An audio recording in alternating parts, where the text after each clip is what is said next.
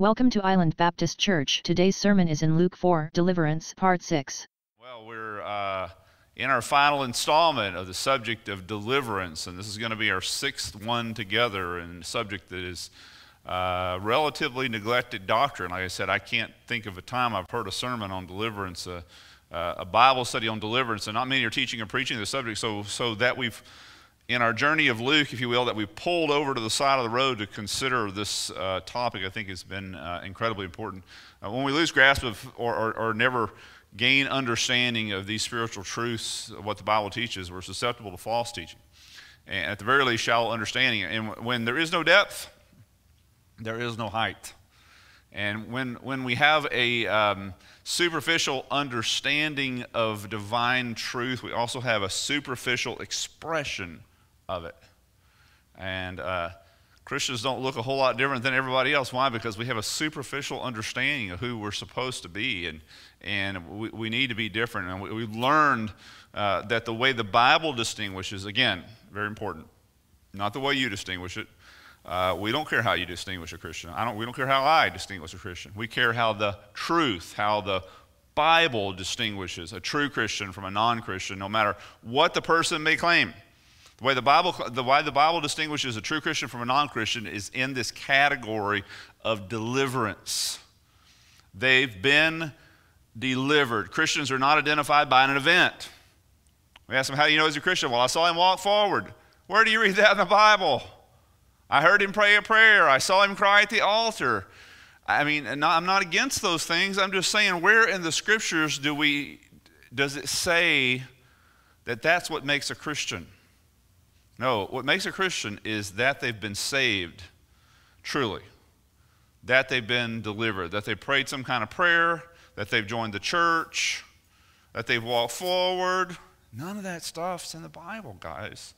We have to stick to the Scriptures. Christians, listen, we've seen several things. First of all, we've looked at the fact that Christians have been delivered from darkness to light. Colossians 12, 13 and 14, this is a metaphor. This darkness to light is a metaphor of from error to truth, right?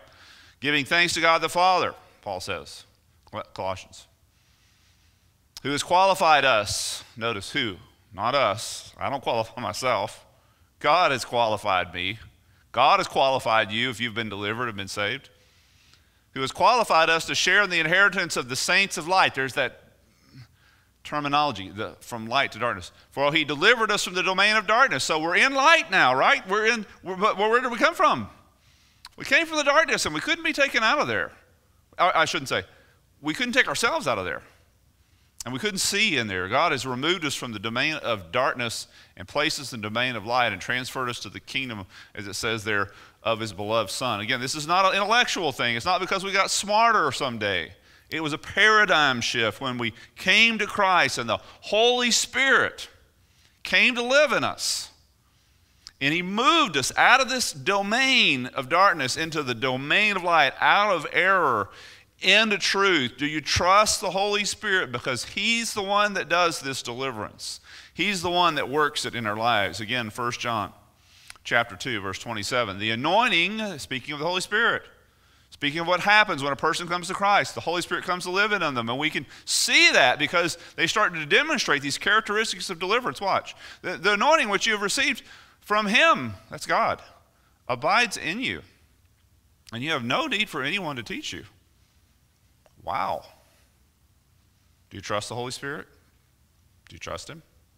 But his anointing teaches you about all things, and is true, and is not a lie, and just as it was taught you, you abide in him. Why do you abide in him? Because you're smart? Because you're able? Because you're better than everybody else? No, but because of the anointing, the Spirit that's come to live in you. He pulls you out of that error and places you into the truth, and he continues to teach the truth. Listen, someone has truly been saved. They've truly been saved. Do you trust the Holy Spirit?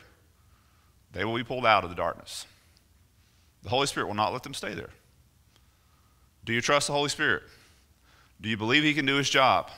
So it is not true, listen, for us to say that someone is in the kingdom of God who does not believe the truth. Oh, I know that they're a Christian. Now they don't believe the truth. But they're a Christian? What? No, they're not. Because, listen, the Spirit of truth leads them into truth, And so when they demonstrate that they don't believe the truth, they don't have the Spirit of truth, guys. We can easily know when someone is under the power of the Holy Spirit and when they're under the power of a lying spirit. And we know that by their response to the truth. Do they want the truth? I'm not saying they understand all of it. But do they want it when they see it? Do they grasp at it? Do they grow in it? Do they go toward it? Or they are just, is it like kryptonite to them? It's like, I don't want that. That's how we know. We can easily know this when someone is under the power of the Holy Spirit or under the power of a lying spirit, by where a person, listen, is questioning the validity of the Bible, manipulating or either adding to or subtracting from it. That is not the Spirit of truth. That is not. Quit calling them a Christian. Where they're saying, listen, that there is truth or light somewhere else. Either them or a group of them are saying that. It makes no difference. They are manifesting, listen, the spirit of error, not the Spirit of truth. Because when the Spirit of truth comes to reside in you, what? Do you trust the Holy Spirit? Do you trust Him? Again, His anointing, which you receive from Him, abides in you, and you have no need to anyone to teach you. But as His anointing teaches you about all things, and is true, and is not a lie, and just as it is taught you, you abide in Him. Why? Because you've been pulled out. You've been delivered. Christians, listen, have been delivered from darkness to light. And in the second category, we've been in past 2 weeks together. We've been 5 weeks total, but past 2 weeks together looking at this whole issue of being delivered from the world to the kingdom of God. What is a Christian? A person who has been delivered from the world to the kingdom of God. Galatians 1, we looked at this the last couple of times. Grace to you and peace from God the Father and our Lord Jesus Christ, Paul says to the Galatian church, who gave Himself for our sins. That's an eternal thing. It's also a conditional temporal thing. It happens right here, and it also happens over there in eternity. Notice why He delivered us, or He gave Himself for our sins, that He might deliver us from this present evil age. So he pulls us out of this. Paul says in another place in Ephesians, this present darkness, he calls it, this present evil age. John calls it the world, the cosmos, this system, this plan, this organized system, that He might deliver us. Jesus has done that by dying for us. Deliver us from this present evil age according to the will of God the Father. God knew we had to be pulled out of this. God knew we were caught in this system. We were caught in darkness. We were caught in the world. And so Jesus comes to rescue us. And yes, He pays for our sins. And yes, He buys us a home in heaven. But He also, in this life, pulls us out of this system. We begin to see, as we talked about last time, a Christian is one who begins to see the work of the grand cosmetologist and all the makeup he's applied to this world. Makeup begins to run for them. They begin to say, wait a minute. I see something different here. They begin to say the world and the plans of the world basically is nothing more than rearranging the deck chairs on the Titanic. How do they come to that? Because they're smarter? No. Because they've been delivered. Because they've been delivered. That's why we're in the deliverance ministry. We want to see people delivered. You can't educate them for that. You can't browbeat them into that. We want them to come into a relationship with the Savior who saves them and delivers them from these things. You can't talk them into that. They can't choose that. They have to be delivered to that. Again, notice again what it says here very clearly. For whatever, notice, is born of God. That's what we're trying to get for people. We just want them born to God, you see. Born once, die twice, right? Born twice, only die once. We want them to be born not just physically, but also spiritually to God. Whatever is born of God, notice, overcomes the world. 100%. And this is the victory that overcomes the world. What? Our faith. So I place my faith in God's Son Jesus. I trust Him. He works the work of birthing me again into the kingdom of God and delivering me from, among other things, this worldly way of thinking, this worldly focus. And it's as a result, again, of that spiritual birth, that deliverance. A person, listen, that loves the world, pursues the world, believes it with his whole heart, they're not Christians. They're not Christians. For whatever is born of God overcomes the world. And so now we're going to do a final topic under this heading of deliverance. And so we've seen that a Christian is a person who has been delivered from error to truth, from darkness to light. We've also seen that a Christian is a person who's been delivered from the world to the kingdom of God. And the final installment, or final category, a Christian is a person, listen, who has been delivered from sin to righteousness.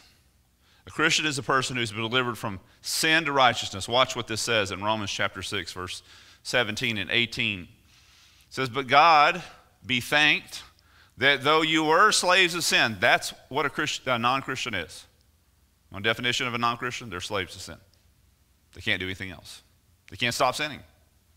They can't change. They can't turn over a new leaf. They can't stop in the program and the practice of sin because it owns them. Notice, and that's the terminology here, a slave sin. Yet you obeyed from the heart that form of doctrine to which you were delivered. So why do I obey it? Because I've been delivered, you see. Not because I'm smarter, not because I'm better, but because I've been delivered. I was unable to when I was not a Christian. I was a slave to sin, but now because I've been delivered, I'm able to obey. How do we know what a real Christian is? They obey the truth. They obey that doctrine to which they've been delivered. And having been set free from sin, you became slaves of righteousness. Slaves of righteousness. A Christian is one who becomes obedient to the truth because they have been delivered. We were enslaved to sin, but we've been set free, and it is a direct result of our deliverance. We didn't acquire it because of our position, because we're smart. We acquired it because we've been delivered to it. We've been delivered to it. You can tell who a Christian is because they practice righteousness. Because they practice righteousness. Now, if you would like to turn to a particular passage, I haven't had you turn there yet, but if you would like to go to a place, because we're going to be in a number of verses here in 1 John. If you'd like to go to 1 John chapter 3, maybe you would like to pause me right now and go to 1 John chapter 3. They're going to be on your screen there. I'm going to put them up there, but I would encourage you also to find it in your Bible, just because that's a good exercise that you need to know where it is, and this is an important passage. And we're going to be taking on, for the remainder of our time together, this pretty tough passage. Quite misunderstood by some, but so important for us to grasp, because this whole issue of deliverance in particular, as our topic is today, primarily being delivered from sin to righteousness. What does that actually mean? What does it look like? 1 John chapter 3, are you there? 1 John chapter 3, beginning in verse 2, tells us this: "Beloved, now we are the children of God." How do you know what that is? How do you know what that looks like?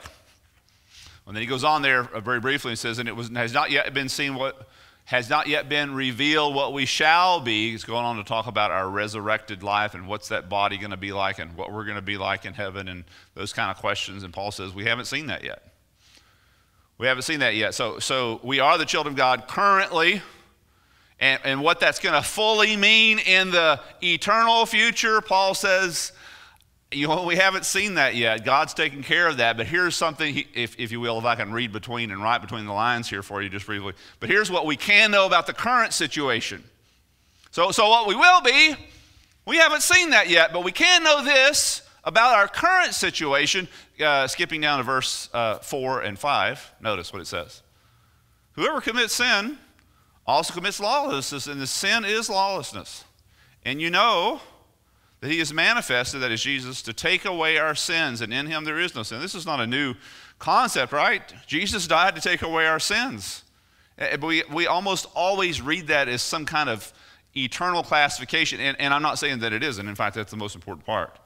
How God classifies you, that he no longer classifies you as a sinner, but he classifies you as righteous because of what Jesus did for you. That's the most important thing there is. But listen, it's not the only thing that there is.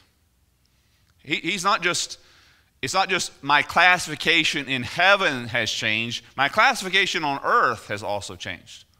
My situation on earth, I've been delivered. I've been delivered from sin to righteousness. So that you can see he's not just talking about future events. Look at the very next verse. So this is 1 John 3, verses 4 and 5. Look at verse 6. This is a toughie. Like I said, we're going to take it head on because it's in the Bible, and also because It doesn't need to be tough for us, and this is one of the classic cases where our rudimentary language called English bumps up against a much more sophisticated language that the New Testament was written in called the Koine Greek. Part of our problem is we're not able to really shape words the way they could and handle and define things the way they could. It was far more superior language. 1 John 3:6. Whoever abides in him, that's speaking of Jesus, notice, does not sin. Ooh. Whoever sins has neither seen him nor known him. Ooh. Well, that's pretty stringent, isn't it? Now, it almost sounds like a saved person never sins again. Is that what that's saying? Some people interpret it that way. It's incorrect. It's not what it's saying. It's not, again, our problem is our English language, not what it's actually saying. It almost sounds like, though, it just a cursory reading, that a saved person never sins again. And this can't be true, first of all, because the way John starts his book out, just 2 chapters before, in 1 John 1:8-9, notice, if we say that we have no sin, we deceive ourselves and the truth is not in us. I mean, a classification of a true Christian is that they acknowledge that they're sinners. A person going around saying they're not a sinner, well, you automatically know they're not in the truth, as it says there. So, and again, verse 10, if we say that we have not sinned, we make him a liar, and his word is not in us. So one of the indications of a Christian, and that the word of God is in them, how is it in them? Because the Holy Spirit has come to, like I said, it's a paradigm shift. It's not a matter of intelligence or education.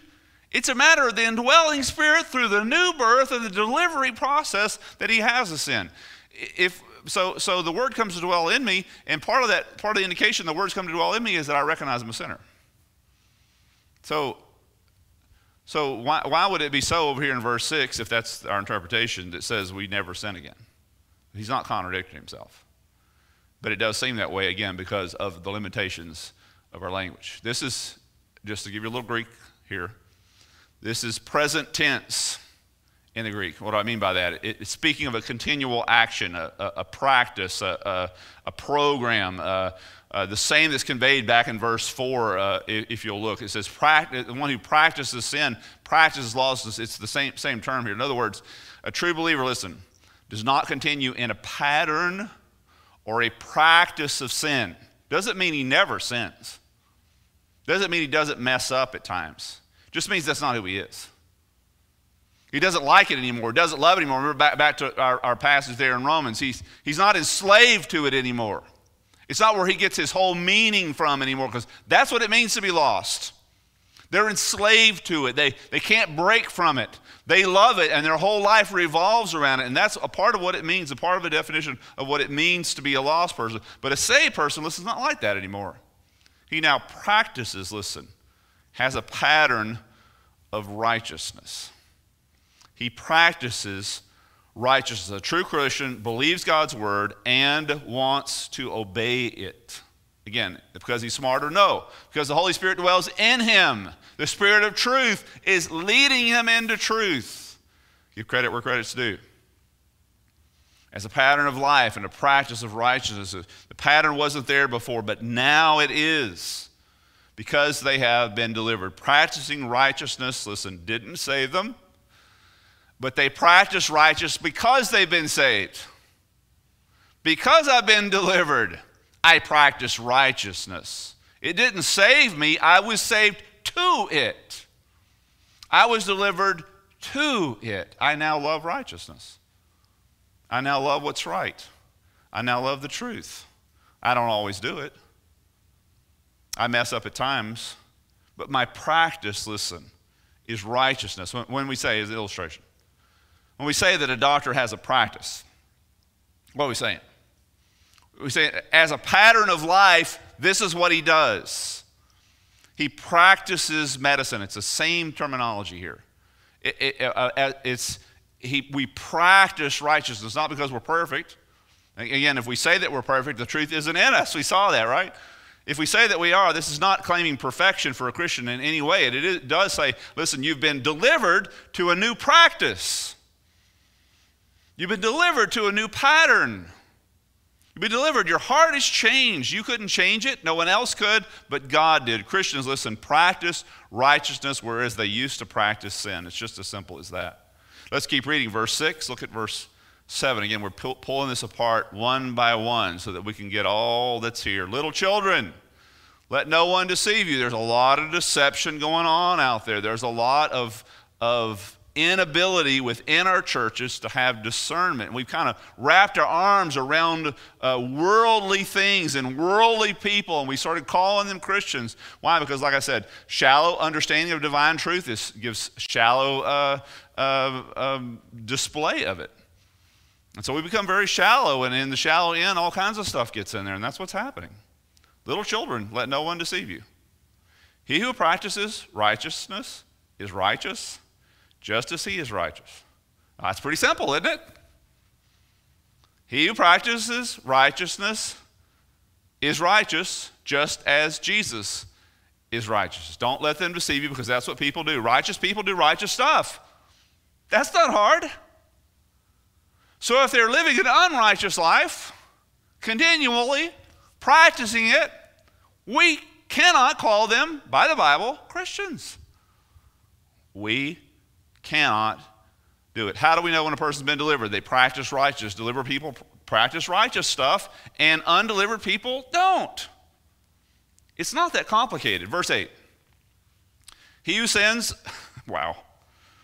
So this may seem harsh to you, but this is exactly what Jesus said. He says to the Pharisees, why can't you hear my words? Why can't you understand me? Because you're of your father, the devil. It's either one or the other. You either have God as your father, or you have the devil as your father. There's not a middle ground here. It's not, oh, well, they're good, lost people. No, they're not. No, they're not. He who sins is of the devil, practices sin. How do we know? Because they demonstrate who their dad is by the way that they live. Their dad is a devil. That's the way he is. So what do? They do the same as their dad. And again, this is going to be important because our next verse is going to be underscoring this the other way. For the devil has sinned from the beginning, and Jesus came to destroy the devil's work. So we say all the time the opposite of this, though, right? We do. They're doing wrong. They're living out their a sinful life. They've been doing it for a long time, but I know they're saved. Based on what? What biblical criterion demonstrates? Oh, because they walked forward, they prayed a prayer, they cried, they took the pastor's hand. Where do you read that in the Bible? Again, I'm not against that stuff. But it's only a means to an end. Were they truly converted? Were they truly saved? Were they truly delivered? Evidence is prolific to that effect, one way or the other. I know they've been saved, but they live an unbroken pattern of sin in their lives. Why are you calling them a Christian? Why, from the Bible, why are you calling them a Christian? Verse 9. Whoever, hear this issue again, has been born of God does not sin. Again, that whole issue is practicing sin. Whoever's been born of God doesn't practice sin. They just don't. So you got some old boy over here who's practicing sin in his life, an unbroken pattern of sin, even though he came forward, even though he cried, even though he joined a church. What have we got? You got a non-Christian. How do we know that? Because when they're born of God, they don't do that. For God's seed, his seed remains in him, and he cannot sin because he has been born of God. He cannot live in this practice and pattern of sin because he's been pulled out of it. He's been delivered from it, right?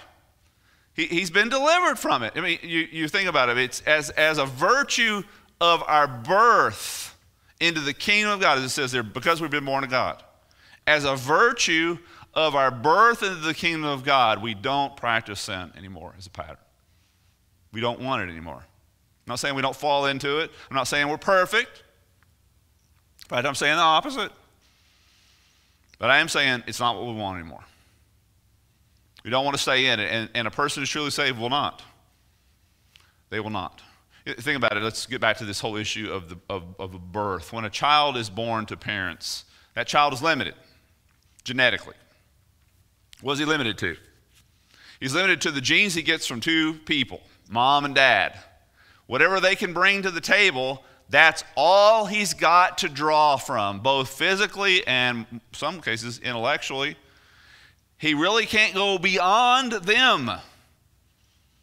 He really can't. And yet we find ourselves all the time, we say, and of course I do too, and I know you do, when a child grows up and looks like his dad or looks like his mom or looks like both of them, isn't that cool?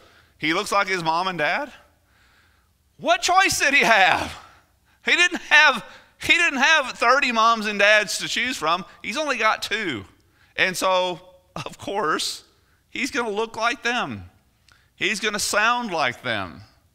Physical characteristics and even intellectual characteristics, in some ways emotional characteristics, they're going to be like them because he only had that as an option. By virtue, listen, of who he was born to. This is very important.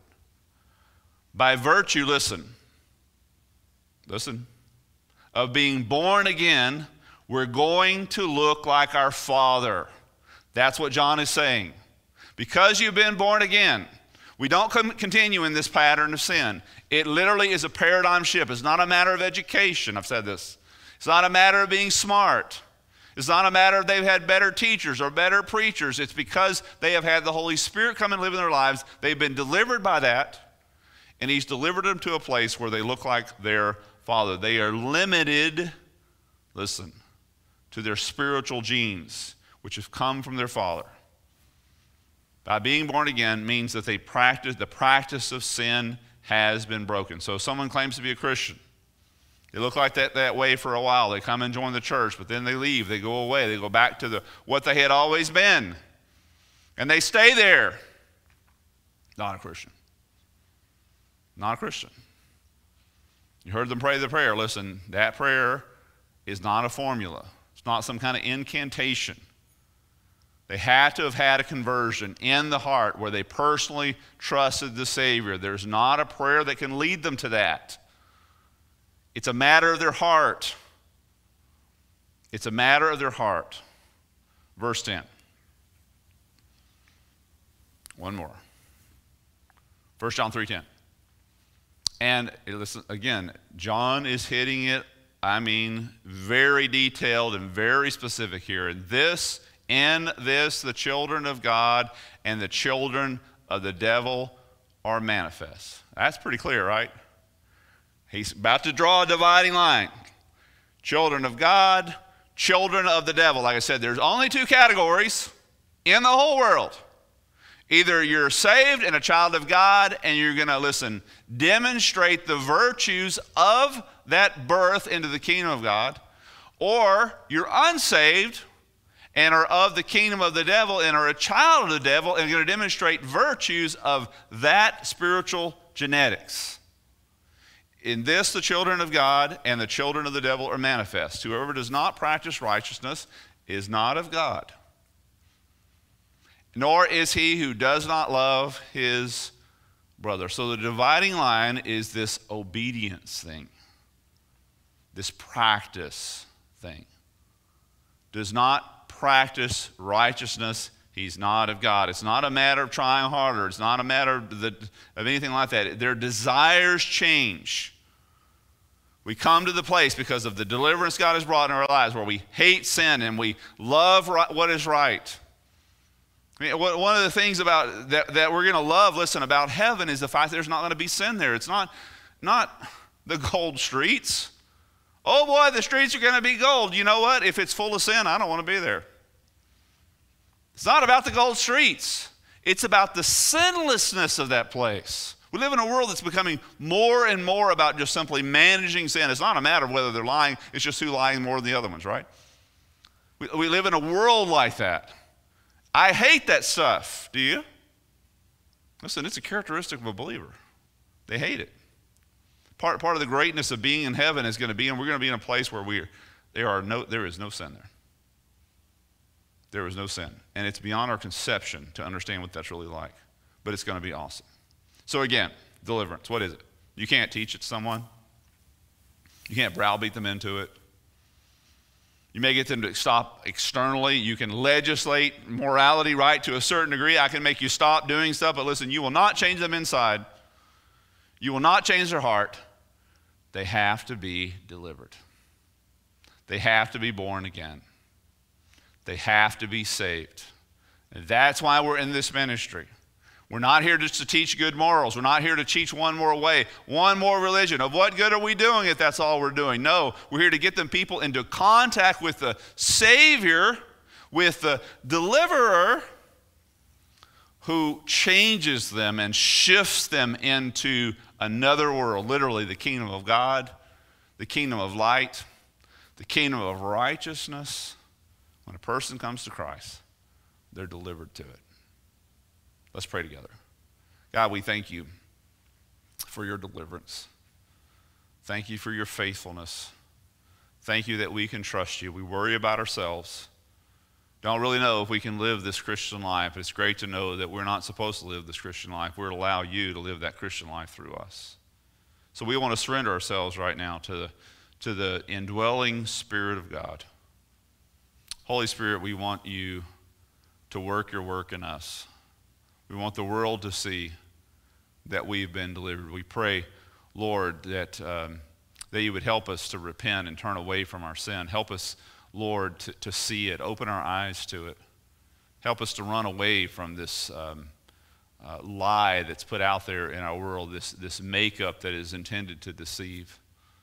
Help us to turn away from the things that are false. Deliver us from falsehood, God, and deliver us to the truth. We know that you're doing that.